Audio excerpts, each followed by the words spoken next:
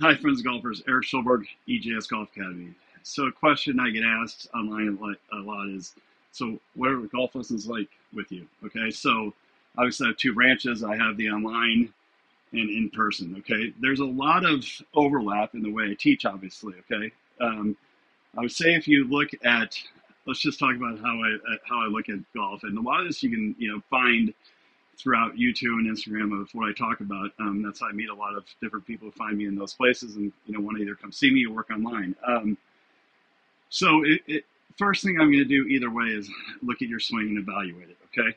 Now, if in person I get to do it with you seeing right there, the other way is online. I'm going to do it with you through Zoom, and we're going to look at it. I'm going to be using my OnForm app to be dissecting it, and maybe even using Sportsbox 3D to look at it from a bunch of different angles. Okay, so look at it, dissect it. Now, I want to know your goals, right? So my goal as a coach isn't to just look at a golf swing and go, that doesn't work, that doesn't work, that doesn't work, that doesn't work. I don't look at it that way. I try to find what's working in your golf swing and then say, okay, what is this? What are your goals? Okay, so if somebody has high goals. One of my students that wants to play college golf or pro golfer that I teach right now, pro golfer. So that's different. I mean, I know what their goals are. So with somebody who's, say, a weekend warrior, and they're like, you know what, I want to stop slicing this golf ball. That's all I want to do is I got to stop slicing this. It's so out of control. So it tells me a little about what I need to do with their golf swing. Am I going to worry about every single thing in their golf swing if they do wrong? No, because and they may have told me already, Erik, I don't have much time to work on this, and it's really, I'm just a weekend warrior with it. I feel like I'm a pretty good athlete. I just want to learn how to quit doing it, quit hooking it, or I mean slicing it so bad. So that gives me a frame of reference of what to do and what I'm going to work on. So I'm not going to sit there and go, boy, you do this wrong, you do this wrong, you do this wrong, you do this wrong.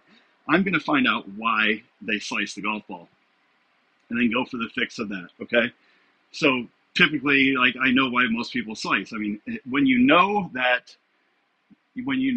properties of what happens down here, when you hit the ball, when you understand those, golf becomes, to me, a lot easier. Okay. And this isn't something just a coach to know. I have all my students learn this, because when you're on the golf course and you hit a shot, and let's just say I hit one that kind of fades a little bit off my target line, and let's say it started on the target line and fades, which I'm looking at one exactly right here doing that. So my club path was a 2.0. Now I could do this without picking. My numbers may not be exact, but I know with my club path being a 2.0, meaning I swing a little bit into out, I know that for that ball to curve right off of that, I have to have a face angle that's open to that path.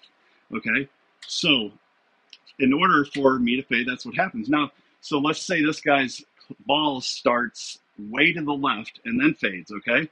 So then I still know that this guy's club face is open to it, but since I know that the ball starts wherever pretty much wherever the club face is pointed, I know that I have somebody who swings something probably like this, and then they just can't get their club face square.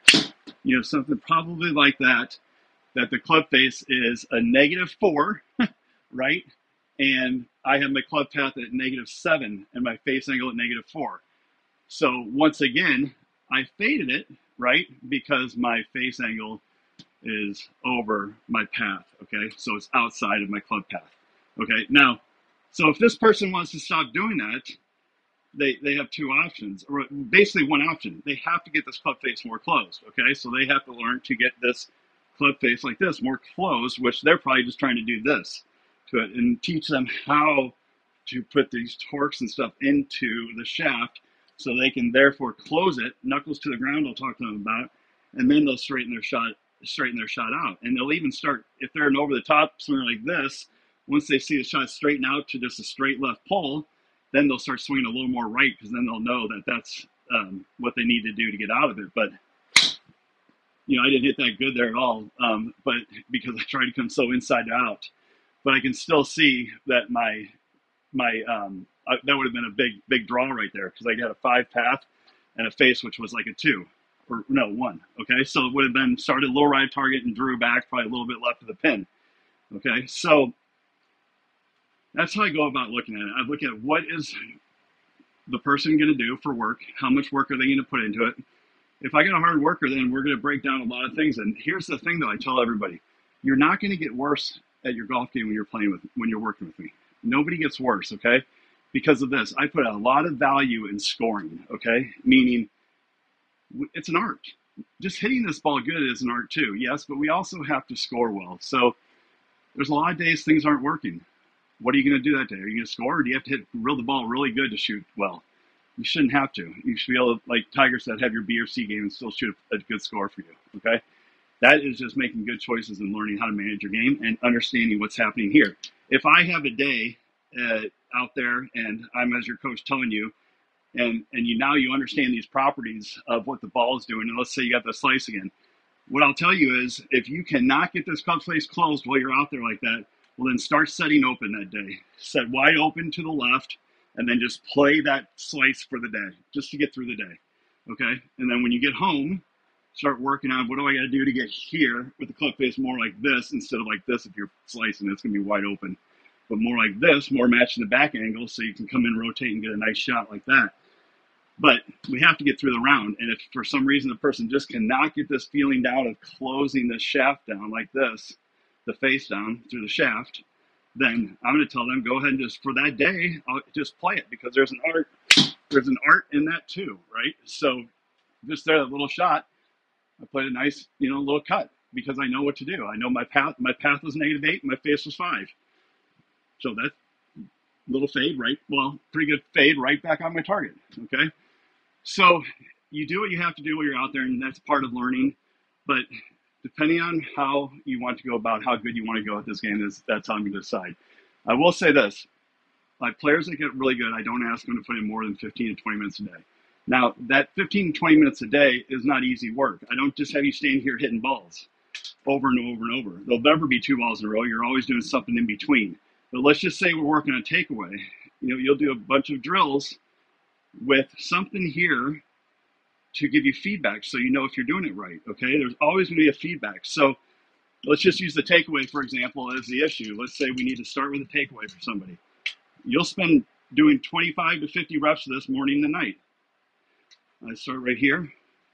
Now it's on me, and here, keep it on my body. So I learned to take the club away with my body. But see how I have something that tells me if I'm doing it right? I'll never be guessing, okay? And that's the thing, never guessing. So let's say the next step is after we have that, we'll work on getting this thing pointed on the line like this. So once again, we have something to tell us if we're doing it correct. I have a mirror in front of me to tell me if I came off the ball. I've already been working on rotational drills, so I've learned to rotate my body well. So hopefully you can see my point of what I'm getting at here. You're always going to have a way to tell if you're doing it right. Feedback and drills, and you'll get to where you want.